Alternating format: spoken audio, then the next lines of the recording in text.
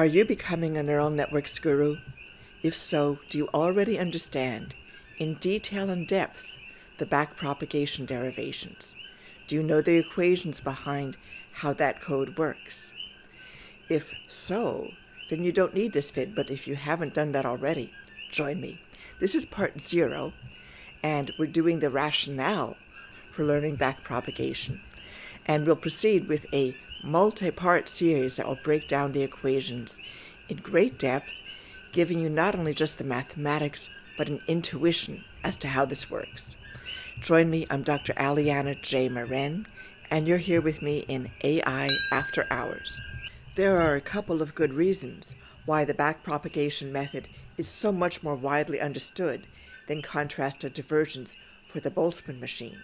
Most notably, the entry to learning and understanding backpropagation is much, much lower. To get through this, you need first semester calculus. You need to know the chain rule. In contrast, to understand the Boltzmann machine, you really need to have first semester graduate level physics, specifically statistical mechanics. Another differentiating factor in the barriers to entry for the Boltzmann machine versus the Backprop is that the Backprop code is pretty simple. In fact, if you like to write nice type code, you can get that down to just a few lines. Whereas if you're working the Boltzmann machine contrastive divergence algorithm, that's a much more complex algorithm and it takes a lot more code. The sad but true result of all of this is that most neural networks, including deep learning practitioners, can pretty much get their way through backpropagation. They may have worked their way through an online tutorial of some sort, or even written their own code. Regrettably, very, very few have a comparable understanding of the Boltzmann machine, and in particular, they don't understand the contrastive divergence algorithm. What's really troublesome is that most practitioners don't understand the interplay between these two algorithms when they're expressed in a deep learning architecture, the kind that you can access so easily using TensorFlow and Keras. So here's what you need if you're going to be a neural networks / deep learning practitioner and you don't want to be caught out feeling less than totally on top of your game. First of all, you really need to understand that backprop algorithm. It's the baseline. It's the fundamental portion of neural networks and deep learning. You really need to know the derivations of those equations. You need to be able to work it through. Once you've done that, it's important to go beyond just cranking through the math and have a little intuition as to what those equations really mean, what they imply, because that's fundamental to the deep learning revolution. This is why we went from backpropagation to the Boltzmann machine algorithm. Then, once you've got backpropagation as your solid frame of reference, then you can understand the relationship between the Boltzmann machine operationally, maybe not the contrast or divergence training algorithm, but how the Boltzmann machine functions with regard to the backprop. That gives you a pretty good contrast and compare. Here's the gist.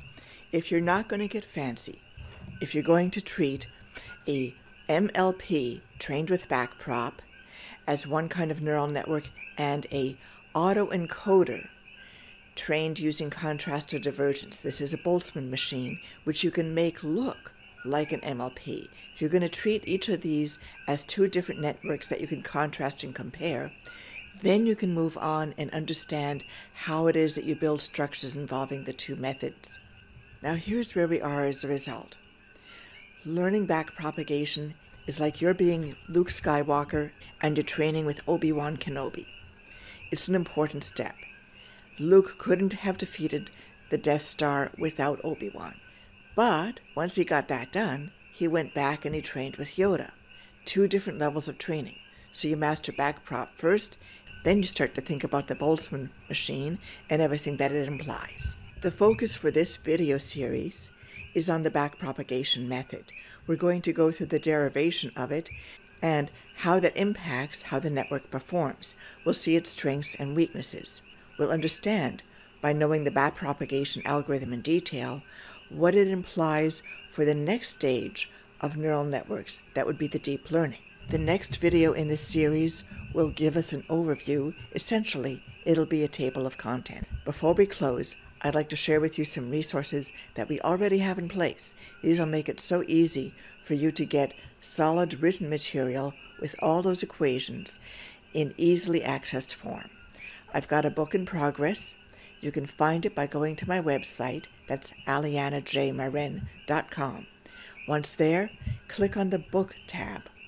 That gives you access to the chapter drafts, so you just scroll down a little bit into that orangey colored box, click on the link that takes you over to the table of contents, and then from there, the section that you'd probably find most relevant right now is Part 2, with several chapters dealing with the transfer functions and backpropagation.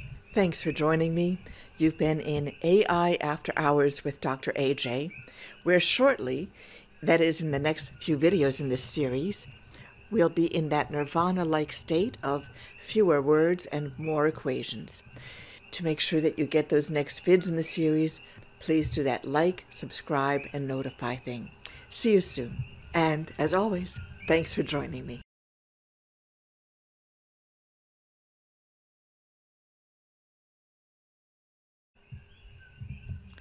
And as always, thanks for joining me.